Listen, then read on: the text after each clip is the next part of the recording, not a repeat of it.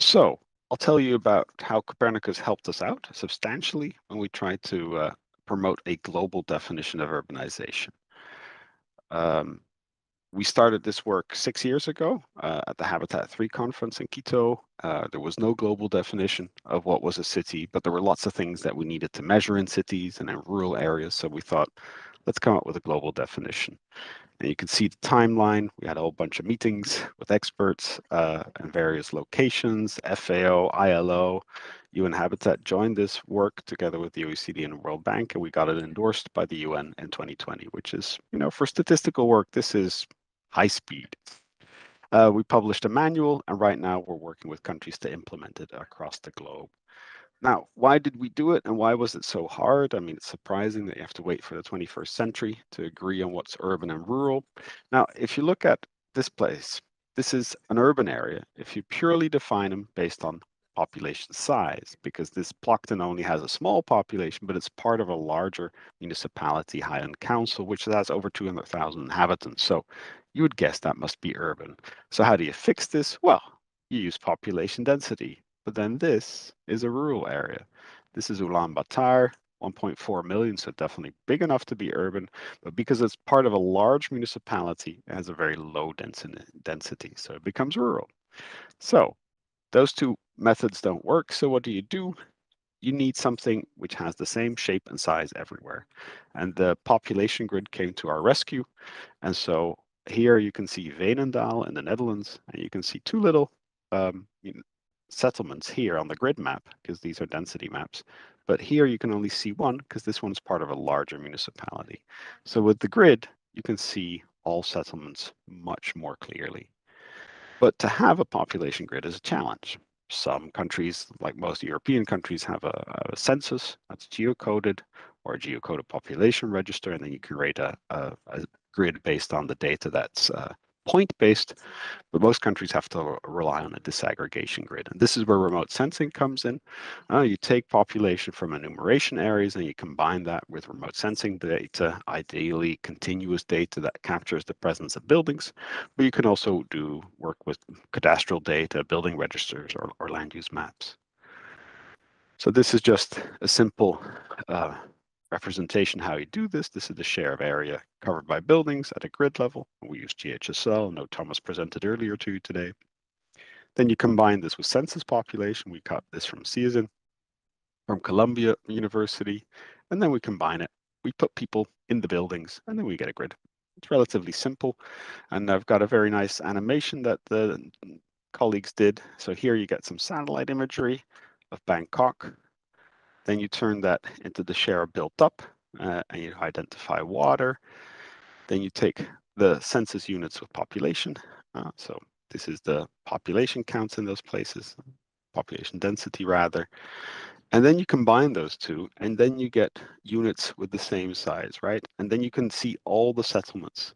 But this is a continuous grid, so you need to make it discrete. And this is what we do with a degree of urbanization. The red are cities, the orange are towns and semi-dense areas, and you can see that on the outskirts of all the cities there, and the green are rural areas. This is how it works. We also have a metropolitan definition or functional area definition where we create commuting zones around cities, but we can't measure commuting with remote sensing yet, so we're struggling a little bit there. Together with FAO, we created a second level of degree of urbanization where we split the rural areas and villages, dispersed rural and mostly uninhabited, and we split the towns from the semi-dense areas, which are suburban or peri-urban areas. Now, this was important to do because what we figured out as part of this work, and thanks to GHSL, we could estimate the population by degree of urbanization for all countries, and we could compare it to the nationally defined urban areas. And we found two things. Some countries think that only very large settlements should be considered urban. So typically they focus on cities alone and don't include the towns and suburbs. And others include smaller areas, typically north in the Americas and Europe. A town of 5,000 is considered urban. So there you see that the nationally defined urban areas match cities plus towns and suburbs much more. And so this, using the same term urban to identify radically different area created a lot of confusion. But there's one area where there was less confusion. We tend to agree on where large cities are. Large cities are fairly easy to identify. You can also easily see them from space. And so here in the red bars, you see the nationally defined cities over 300,000 as a share of total population. And then in dark purple, you see what our cities over 300,000 look like. And in most cases, we really agree very much. Only in North America, they define their cities as agglomerations, which includes their suburbs, and so they get much higher population shares. And the same is true as in Australia and New Zealand. But so overall, we clearly agree what a large city is, but we don't agree what urban is. So that's why it was useful to create something which is continuous, which is harmonized, which could be easily defined everywhere. And so before wrapping up, and I think I did it fairly quickly, so there might be some questions. What I really want to stress is that, remote sensing has made all this possible. Without remote sensing, we wouldn't have a population grid, we wouldn't have a global definition. We were able to go to countries across the world, and we're still doing that today, and show them our estimates of what their degree of urbanization would look like. Then we work with them to get access to usually better population data, more recent, with a finer spatial resolution so that we can get a more precise population grid. And then we reapply the method. And it's really been a great success, and we see a growing number of countries applying this, from Australia to South Africa to Brazil, Mexico, Kenya, Tunisia, you name it. We've been talking to lots of countries in the run-up to this endorsement with UN Habitat. We consulted over 80 countries, and now we're bilaterally working with countries to make sure that they can implement this definition. But wrapping up, there was clearly a policy demand for this definition. You've got the Sustainable Development Goals with lots of requests to collect urban, rural, and city data, the action framework to implement the new urban agenda, AFINUA from UN Habitat, again, lots of urban indicators, and also the agricultural data, also requests to collect a lot of rural data. So there was a demand, but it was only through this new instrument, population grid, that we were able to crack this resistant definition. And the remote sensing really played a massive role in just facilitating this conversation, because we came up not just with a recipe of how to define urban, we actually implemented that recipe with our own estimates to kind of show it's probably going to look something like this. Obviously, our estimates are approximations. We would need better data, better grids, especially better population data. But having that remote sensing data and having those estimated population grids made all the difference in the world. And it was quite a challenge to keep 6 international organizations agreeing that this was a good idea, but we managed, and we're very happy to have that endorsement. And now we're working on the implementation, and we'll report back to the UN in the years to come on that implementation. That's it for me. Thank you very much. Okay, thanks a lot, Louis. So here a clear proof that the GSSL part of Copernicus is obviously very useful. I just wondered how you see this as an evolution and an improvement of GSSL, which is already a very, I would say, powerful tool, but where you see still some improvements that you would find interesting. Maybe I hint something on heights of buildings, formal, informal settlements, and so forth. Would that be of interest? So when it comes to creating a population grid, the one I've shown you and that we've used so far was built based on share built up area. So that was a 2-dimensional approach to, say, measuring buildings. Having building height would actually make it 3-dimensional and would be much better in capturing those high density buildings, or those multi-story buildings you typically find in city centers. So for us, that's definitely the new frontier. GHSL, the more recent version, 2.0, includes estimates of building height. So I think that's going to really help.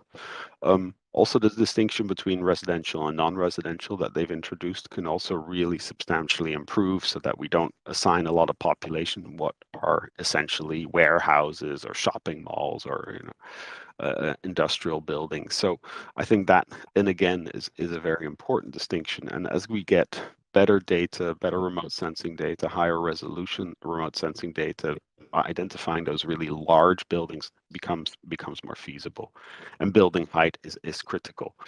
When it comes to formal and informal, this one is challenging. There are a number of criteria which we may hope indeed to be able to identify from remote sensing, such as very small, the type of constructions, very small buildings, very small road infrastructure, informal road infrastructure, so not very straight and not very wide. But there's a whole other set of criteria which comes with type of ownership, type of facilities, access to water, electricity, etc., which are much harder to capture. Nevertheless, I do think there would be a strong interest in being able to identify informal settlements as well, but there I think we will only be able to capture some aspect of that definition. One of the more curious discussions we had was whether a refugee camp was a city or not.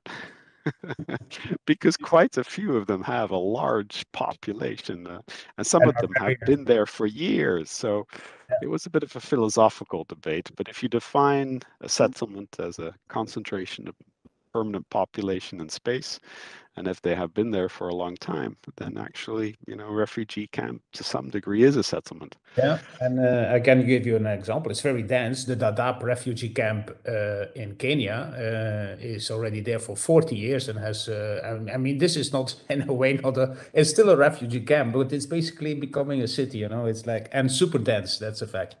And I think it's all informal settlements there. There you can be sure of it as well. Exactly. Okay, we are perfectly on time, and thanks a lot for these further clarifications, Louis. And okay, if there are no other questions, I don't see them in the Slido, we can go to the next session. So I'll close here. Thank you. Thank you. Bye-bye. Okay, Peter, I guess we can just move ahead with the next session, which is the last of today. I think it is a very interesting session because from the beginning of the conception of Copernicus, the idea was to look at the synergies and cooperation among the different services. And our session now is on partnership and synergies within the Copernicus ecosystem, which is all the ecosystem services that are in place now. We have 4 presentations today with around 15 minutes each, and then maybe some time for questions at the end of the session or after each of the presentations, depending on how it goes. The first presentation is on Copernicus Marine Environment Monitoring Service, and it is by Traon from MERCATOR Ocean. Thierry, are you there, ready?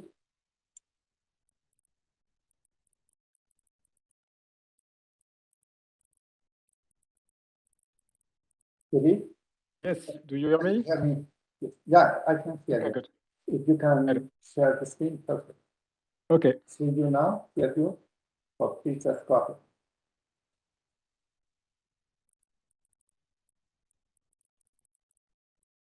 Very good. We see the presentation. If you can put it in the center small.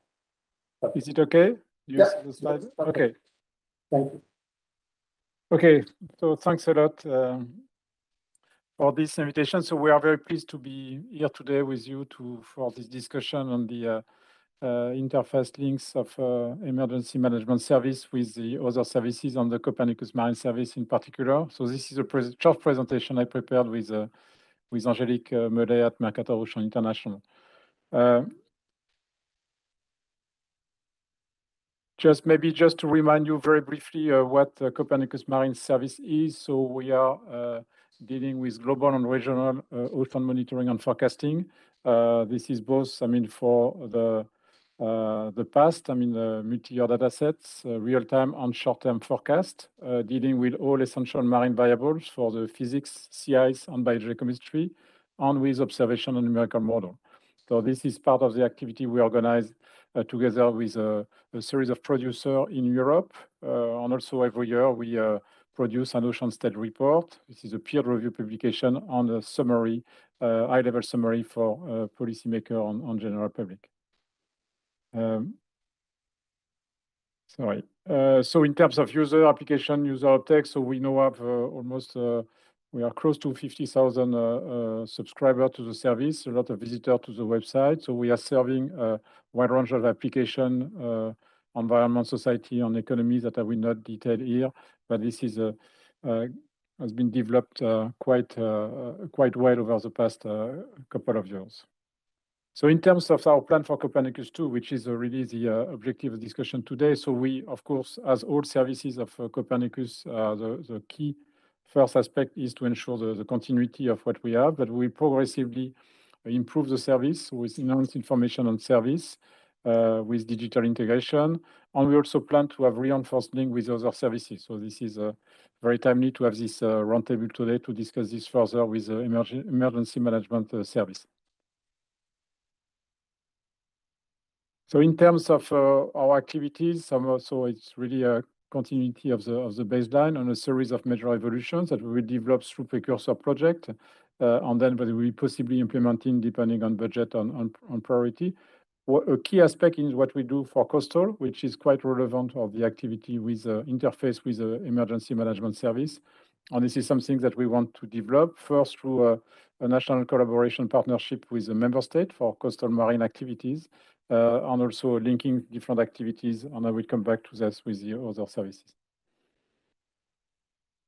Okay, so more precisely, I mean, the interface of on synergy with the emergency management service. I mean, we have a series and we have been enjoying regular discussion with the emergency management service over the past couple of years. On there is we are working together as part of the XFAS project. So this is a research and development project, but that could possibly lead as a coastal flood forecasting management and recovery system implemented by the emergency management service.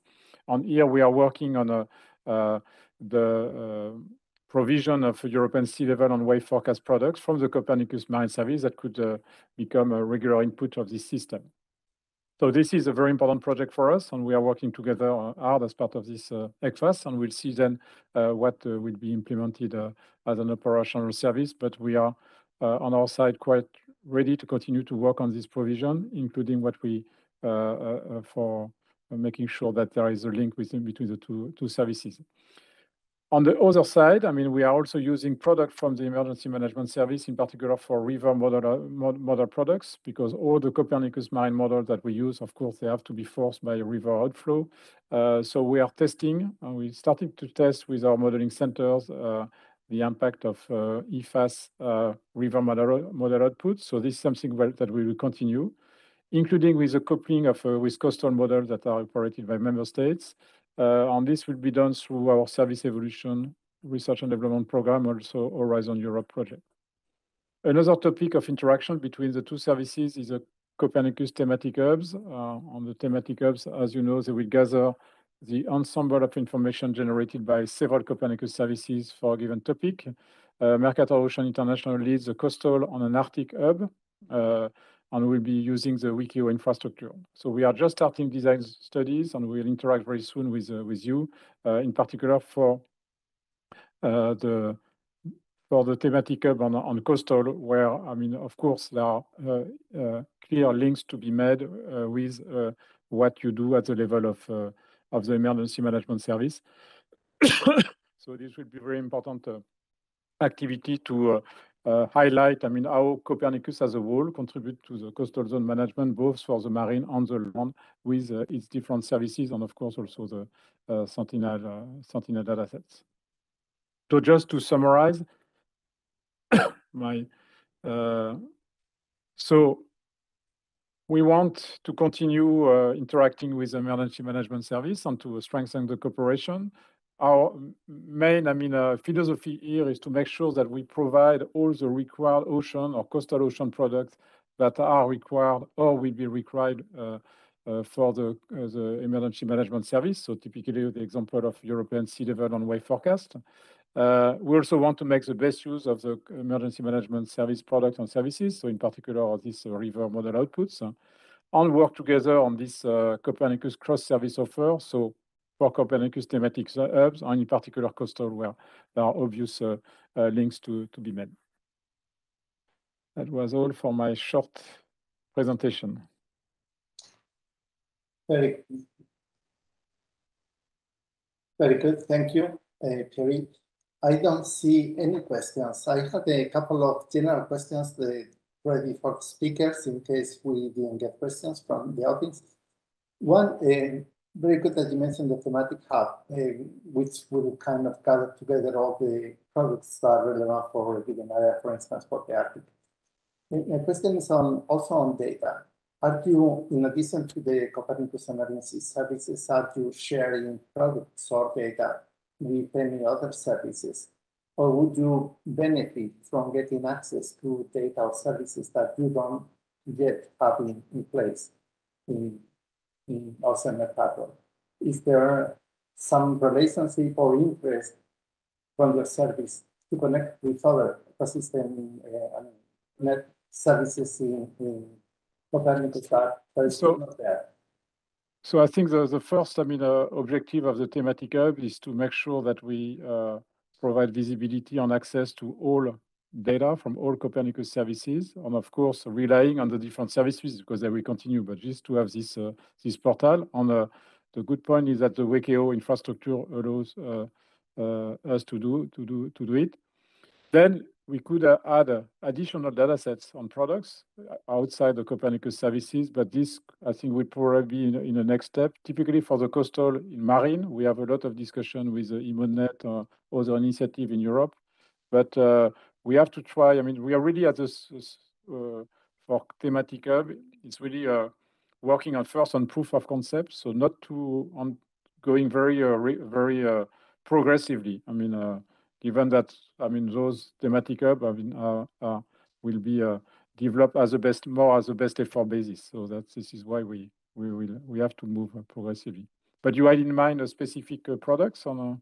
Well, thinking about the Arctic, because there are so many activities around the Arctic. There are on Copernicus emergency, we will be working on fires, for instance, on pollution that may come through river flow into the ocean.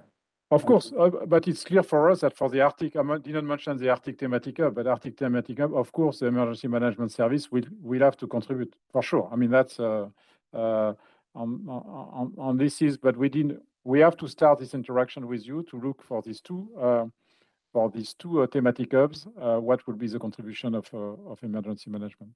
So of course, it's not only the coastal. The Arctic is. Oh, definitely. No, I was thinking also. Copernicus land is computing by physical parameters, probably also in the ocean. That could be obvious, but it's very good. The example that we provided, the one that we have already on coastal plots, will be very primitive. And maybe for the Arctic, just to remind, there is a large Horizon Europe project, Arctic Passion, that is developing a Copernicus window and so we are interacting with them because this is also, we see it as a joint activity, and this is well understood also at the level of DGRTD and DGDFIS. Very good. Well, thank you very much. I don't see any questions from our audience, so we can pass to the next speaker. Thank you again, Kelly. And the next presentation is by Andersen from the European Environment Agency on the European Ground Motion Service. So, Henrik, whenever you're ready, please. Thanks a lot. I hope you can hear me well. Yes, we do. Okay, I will share my slides, hopefully. Okay, can you see my slides now? Yes, we can. Good. Okay, thanks a lot for the invitation. I'm Henrik Andersen. I'm from the European Environment Agency, and I'm responsible for the implementation of the European Ground Motion Service. So what is the European Ground Motion Service? It's a continental scale homogeneous map of ground motion. This is a first in the world. I have to say it's the first time that we see a construction of a map like this on a continental scale. It's really a lot of data based on Sentinel-1 from Copernicus. So it's a huge data set. It delivers millimeter per year precision, full time series included. EGMS maps and measures ground infrastructure displacement, including those caused by landslides, subsidence, and tectonics. So this is a product that is going to be updated on an annual basis. Currently, we have data from 2015 until 2020. So when we talk about emergency management, this is really not a tool for real-time monitoring. This is not how this product is going to be used. However, I mean, you can easily imagine that you can use these data to identify areas where you need to do more monitoring, more often monitoring, more detailed monitoring. You can also easily imagine that you can use these data for post-event analysis, where you need to go in depth about, I mean, what actually caused this geohazard, for example, and can we find other places where something similar may happen in the future. So there's a lot of potential here. This is a new data set. The first product was released in May this year. A next product was released in August, and we will now also release more data this week and next week. So this is really a product which is starting up, and we need, of course, to work very closely together to ensure that actually we will benefit from these data in the best possible way. And of course, we will work with the Copernicus Emergency Management Service, as well as we will work with national services and other communities to try to make the best out of these data. Copernicus products, of course, I mean, and this is also the case for EGMS, freely and openly available to everybody. You can see these data in what we call the EGMS Explorer. You will be able to download the data quite soon, hopefully next week, in fact. I know that there's a lot of users actually asking for this, and this will be possible next week. That is the plan. And this service is actually part of what we call the Copernicus Land Monitoring Service. So this is where you can find information about the service and where you can also get access to the viewer, and also hopefully next week to the archive. The overall responsibility of this is delegated to the European Environment Agency, but I have to say that this service is really implemented by leading INSAR and ground motion experts in Europe. I mean, we have a lot of people involved in this. We have also a quite full setup. So we have the production team working on producing the data. We have the validation team, and I'll come back to that a little later. That will actually do the independent validation of the product. We have an advisory board that advises the EA about the quality of the product, how it should evolve. And then, of course, we work very closely with a number of user groups in Europe. And we will do much more awareness raising, user uptake activities in 2023. So there will be many chances to have a discussion about how we best can use these data. So in terms of product, what do we have actually available? So we have 3 different products where we have basic, calibrated, and auto. So when you look at the viewer, and in most cases what you are going to use will be the calibrated one, so ground motion data, satellite line of sight, but they are referenced to the GNSS frame. It's full resolution Sentinel-1, and this is probably a product that you will use a lot of the time. On the other hand, a more easy accessible product, easy understandable product would be the auto product, which is actually a reprojection of the calibrated data into a east-west component and a vertical component. So I'll show you some examples later, some nice images. But this is easier to understand, but also you'll have to accept a resolution of 100 beta. So what would be the key application areas? So this is also something that was actually defined before we started implementing the survey. So what kind of application areas should we try to focus on? So natural and man-made induced geohazards, like landslides, subsidence, for example, activities in mining areas, and civil engineering. And of course, you can get part of the way when we talk about civil engineering. When we look at data like this, I mean, buildings, roads, bridges, railways, yes, you can see them. But you may need more detailed information if you want to really go into the details. But again, you can use EGMS as a starting point to identify areas where you need to get more information. So for just to show you a few examples, and I'm not going to go into detail because this the time will not allow that. So just a few examples, some nice images. You can see here that we have this auto product. So it's 100 meter. It's a 100 meter product, and you can see here that we are looking at the east-west component. So we can see.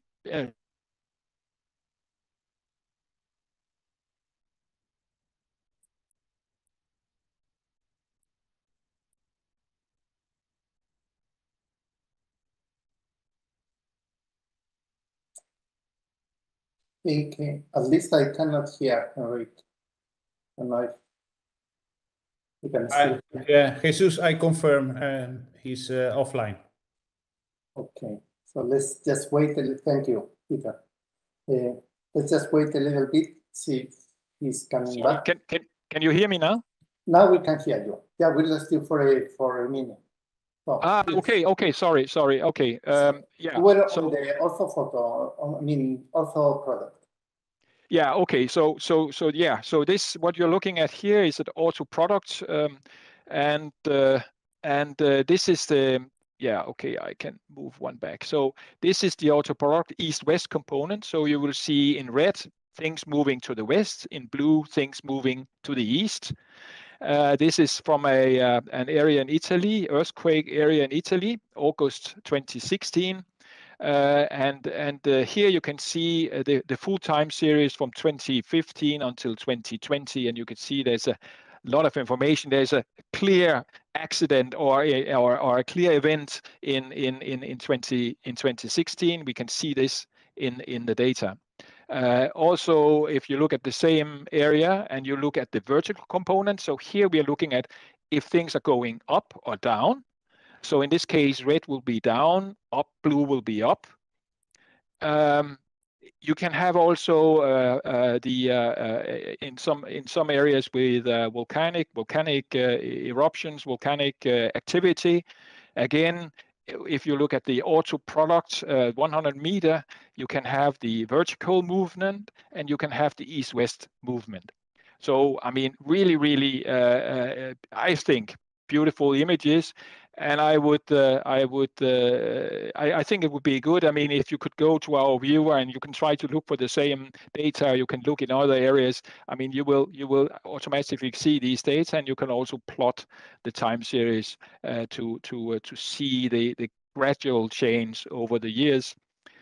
And this, I think, is the final one. So really, I mean, Etna, the volcano in Sicily, and again, a very beautiful image, a lot of information. There are many stories to be told about this, about these images. So I hope that this will, in the future, next year already, hopefully, will trigger a lot of interesting studies. There's a wealth of information hidden in these data. Again, auto product vertical. I will move forward. Again, landslides is going to be a key area where many people will try to see what they can get from these data. So this is an example from the French Pyrenees. And you can see also this is a 3D view, in fact, and this is how our viewer explorer will look in a 3D version, in a 3D setting. So you can have the elevation model combined with the data, and you will get a better feeling about what you're looking at. Again, this is from Tromsø, and you can see that in this case, if you look at the time series, there's no data when there is snow. And of course, also, unless you do some special treatment, what EGMS is good at is detecting gradual changes, no abrupt changes. So for the earthquake, for example, we had to do a lot of special treatment. Again, Tromsø in Norway, gaps is due to the snow cover. This is also about landslides. And yeah, so just before I end, we think that actually validating these data is extremely important. And that's why we have a separate team looking at the validation of the product. And they have established a number of validation sites in Europe. They are working with a lot of experts in Europe, completely independent from the production team. And here, in fact, the basic idea behind this is to validate the usability of the product. So it's not about redoing what the production team is already verifying, namely that the product is living up to the specifications. But this is really about usability. So can we actually detect the landslides that users are interested in? What can we do in mining areas, and so on and so forth? And also, of course, if you need to have access to background information, I would especially recommend the product user manual, where we try to guide you to what can these data be used for and what should you not use them for. So we try to guide, and of course, this will be a living document. This will be improved along the time. We have a lot of other information, so the quality control report, verifying the match with the specifications. We have all the background, the theoretical background, and we have also all the information you need to actually understand the product and the format when you're going to download the data. So if you want to look more, you have to go to the land monitoring service. You have to choose the European ground motion service, and on that page you will see a lot of interesting information. And I hope we will be able to add a number of use cases, including use cases that are really relevant for the emergency management service in Europe and elsewhere. And that's all for me. Thanks a lot. Thank you very much, Henrik. Yeah, very interesting product. I was not familiar with the product itself. I mean, I knew that it existed, but all the details. I don't see any questions from the audience. I would have the same question that I did to Pierre. Is there something that you think you could benefit from other services, or the other way around, some service that you think you can really fit into? In the second one, I will mention later on an application that I think could be of use for you, but just to see your opinion on this. Yeah, I mean, clearly now when I'm presenting at the Copernicus Emergency Management General Assembly, of course, it is our intention to have and to work closely with you to see how you can actually make the best out of these data, and how we can work together to maybe even improve the product in the future. This is clear. So this is not we should not see this as a standalone product. This is something we can hopefully use in combination with other products from other services. But again, I mean, the potential is there, but we need to explore this together with our users to see, I mean, what kind of link could we make to climate change? What kind of link could we do? I mean, with urban development, critical infrastructure, things like that. I mean, there are many possibilities, and we will really try to explore them. Now that we have, I mean, within this or next week, we will have the full baseline product available. and then we will really start trying we will investigate a lot of resources in user uptake and awareness raising, and in collaboration with you and other interested people. Thank you. In the meantime, we've got a question from the audience, from Martin, and he's asking if there is a plan for EGMS to go global. Well, no, there's no plan for that. It would probably be a quite a task to do that, but I know that in North America, they are actually looking to us to see how this could be done in North America. So there may be teams working on this elsewhere, but for the moment, within Copernicus, the idea is not to move outside Europe. I could personally, but this is probably for the future. It would be interesting when we talk about climate change to see how much we can do vis-a-vis permafrost in the Arctic area. That could be an interesting issue. Some research is definitely needed, and we are also looking forward to ROSE-L, which will actually add yet another component to this, the L-band SAR. But for the moment, the European Ground Motion Service will stay in Europe, yeah. Thank you. In the meantime, my colleague Alfred de Jager just mentioned that the subsystems can be probably coupled with route as for specific areas. And exactly. And on the fire side, I was about to mention that we are assessing the potential soil loss after wildfires. In many cases, these wildfires are linked to landslides. That is an interesting, at least interesting input for you to look at these areas. Yeah. No, in one of the slides, there's this famous subsidence area in Bologna, where you can clearly see water extraction. So there's a clear water signal in the data, and it would be interesting to combine this with drought. Clearly, yes. Okay.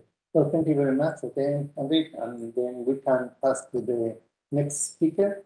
That is Jose-Miguel Iglesias from the EEA, and he will be presenting as Copernicus Reference Data Access, CORDA. Please, Jose-Miguel. Hello, good afternoon. I'm going to share my presentation.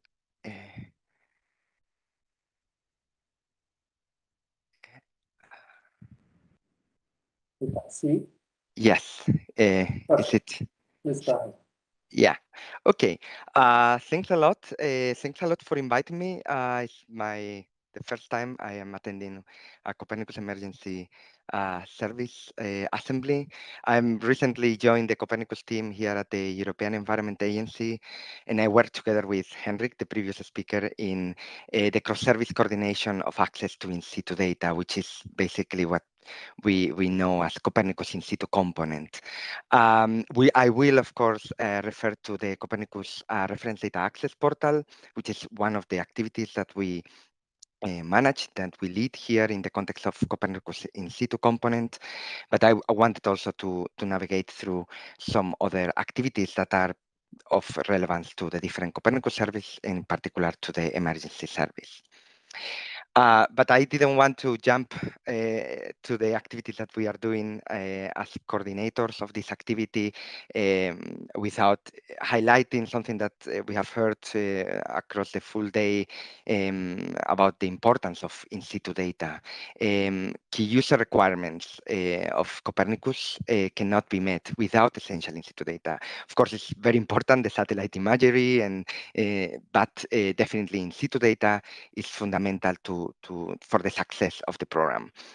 And when we meet, and what we mean with Copernicus in situ data is basically observation data from ground-borne, seaborne, airborne sensors, as well as reference and ancillary data licensed and provided for use in Copernicus, geospatial data, vectored maps coming from national mapping agencies, etc. So for what is the purpose of using this in situ data? All Copernicus services require in situ data for producing and validating their products, and also the Copernicus Space component requires in situ data for calibration and validation of Sentinel observation. When we speak about in situ data here in the Copernicus in situ component, we typically classify the in situ data in geospatial data, which is basically data about, for example, geospatial data on transport networks, settlements, location of industry facilities. Second type will be the environmental observations, such as measurements on temperature, aerosol concentrations, waves, radiation, salinity, and a third group, very important as well, are what we name as fiducial reference measurement. This very precise and fully characterized measurements for calibration. The basic principle of in situ data in Copernicus is that Copernicus doesn't own on its own an in situ network, but we rely on existing in situ data capacities that exist in member states, national, at European, and at global level. This in situ data comes from national data owners, national data providers, for example, national mapping agencies or meteorological agencies in the different countries, or are coming from different networks, European research infrastructures, associations, organizations, and so on. Given the importance of in situ data, it's clear that Copernicus needs to work with a number of networks, organizations, and infrastructure at European and global level to get access to this data that is heavily needed. When it comes to in situ data on an operational level, typically the different Copernicus entrusted entities are in charge of getting access to the in situ data that they need as an integrated part of their work. Where is EEA, European Environment Agency, enter into the picture in this context is when it's needed a coordinated approach at a programmatic level. Let's see, when we need to engage with data providers, which are providing data which is needed across different services, or as well to try to compile a landscape and a picture and an overview of the different requirements of for in situ data from the different services. This translates in basically 4 areas of activities that the EA carries out together with a series of in situ experts consortia.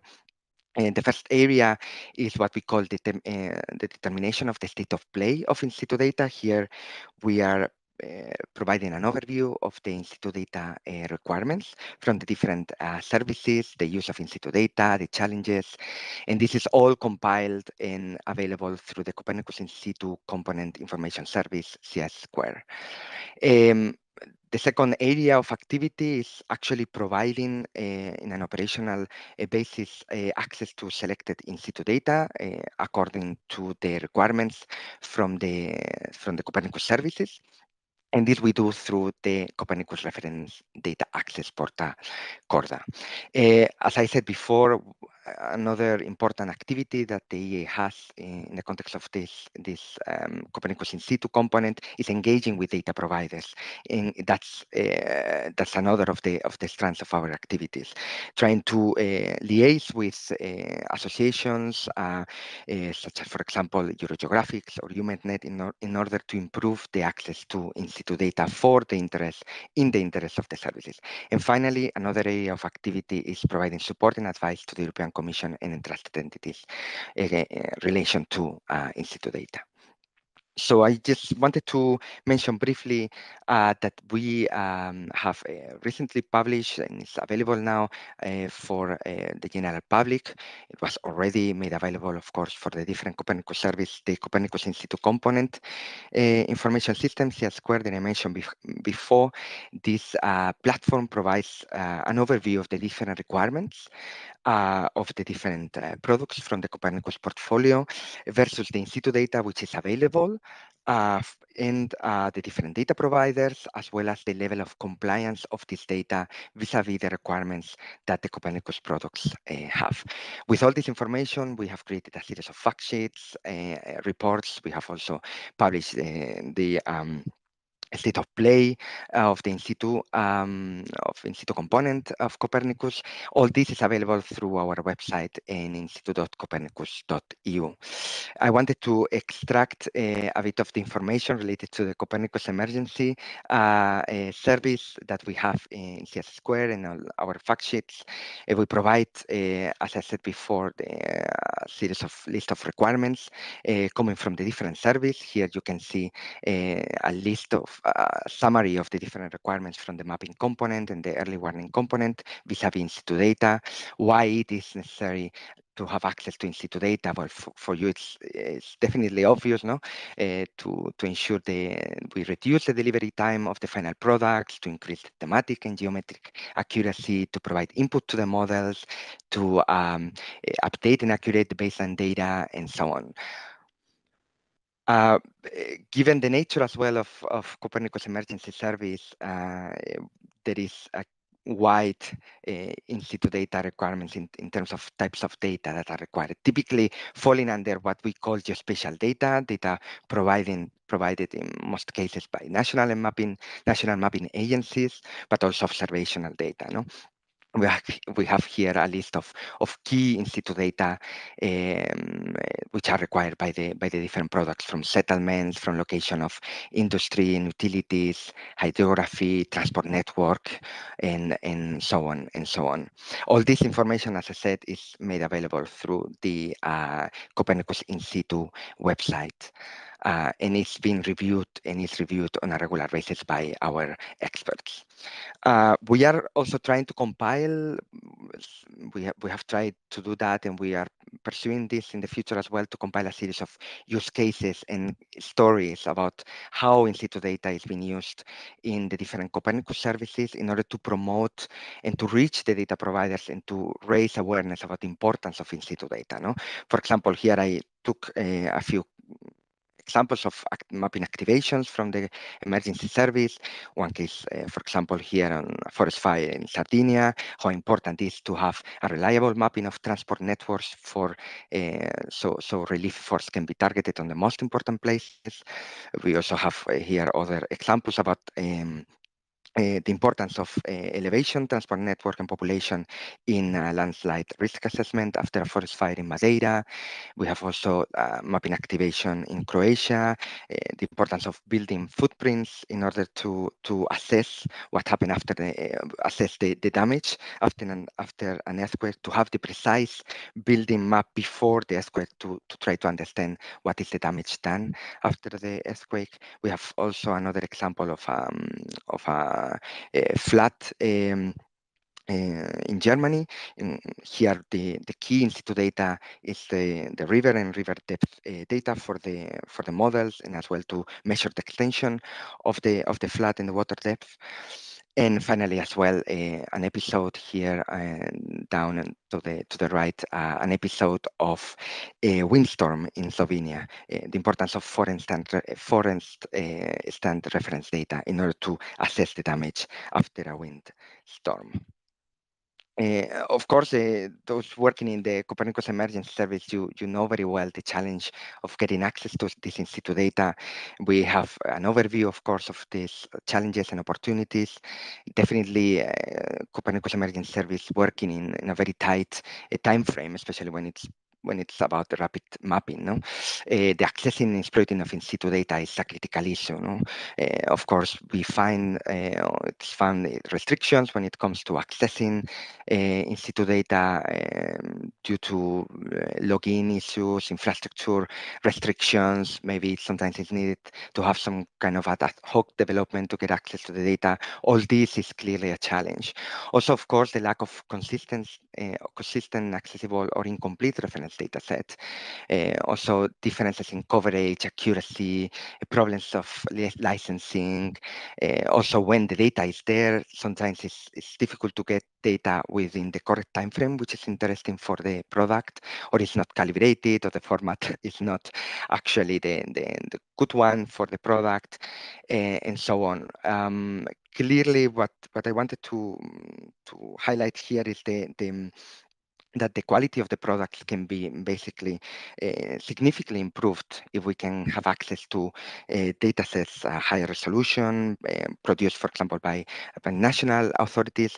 We have sometimes issues to get access to this data, and in that sense, Copernicus in situ component, we are trying to create and sign agreements with the authorities, with the national mapping authorities, to improve the access to this data, and try to facilitate the use by the different services. I wanted also to mention that to exploit this as well, we have noticed as well the importance that the harmonization in terms of content, in terms of semantics as well, that has been done at national level thanks to the implementation of the Inspire directive. This has facilitated as well the integration of data coming from different countries. Another of the work that we are doing, and that was actually the original title of my presentation, is actually the Copernicus Reference Data Access portal. This portal is actually, the idea is to provide operational access to in-situ data, restricted to Copernicus services. We don't host the data here. We curate, monitor the URL and the access to national and subnational data. We have almost 2,000 data sets from almost 300 data providers and 6,000 data services. We have a team behind monitoring and extending and curating and improving the content of the system. And actually, I wanted to inform that we are now signing a new 4-year framework contract to ensure continuation and to ensure as well the good collaboration that we know that the team has with the different service providers, in particular with the Copernicus Emergency Service. Another of the products that I know is particularly interesting for the emergency service is what we call the multi-country data sets.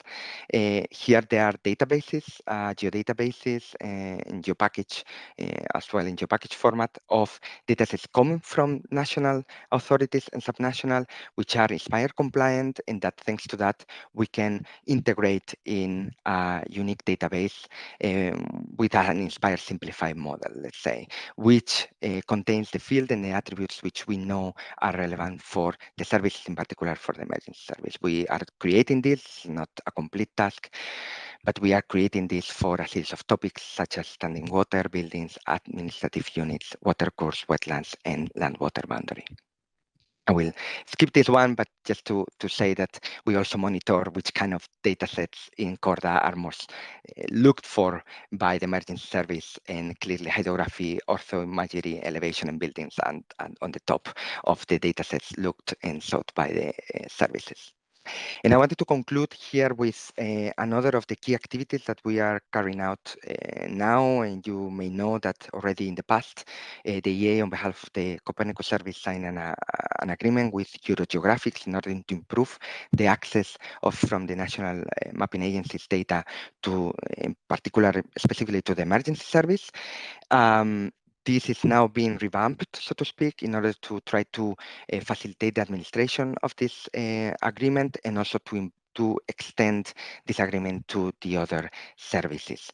So now we are about to sign this new agreement, so to speak, and Eurogeographic is signing particular, or let's say, individual agreements with the different national mapping agencies, with different annexes corresponding to the data requirements by each service. In particular, in the context of the emergency service, you can see here what is basically what we included in the first agreement that we signed back in 2017, but basically we are obtaining the access only for the use of the service of orthophotos, raster maps, and a series of vector data sets of different topics which are clearly relevant for the service, as well as, of course, digital elevation models. My final slide is just to highlight the importance of in-situ data in Copernicus, and particularly those data which coming from authoritative sources, in particular, for example, national mapping agencies in the context of the emergency service, that we are a service here at the EA working for the Copernicus services, providing all support that we can give in terms of requirements, in terms of getting access to data, and that we are working in order to engage national data providers in order to make them understand how important it is to get access to this data, in particular in the context such as the Copernicus Emergency Service. That's all from my side. Thanks a lot, and I'm happy to respond to any questions.